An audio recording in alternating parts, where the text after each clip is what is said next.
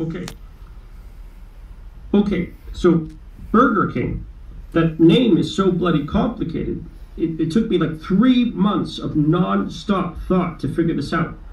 Well, you look at it and you can say pretty confidently, king, that's actually an instantiation of a patriarchal mode of being, isn't it?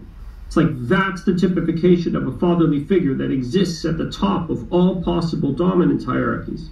I guess that'd be a good way to describe it.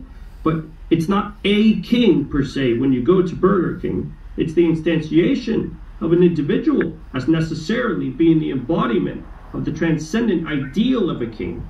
It's a king as such.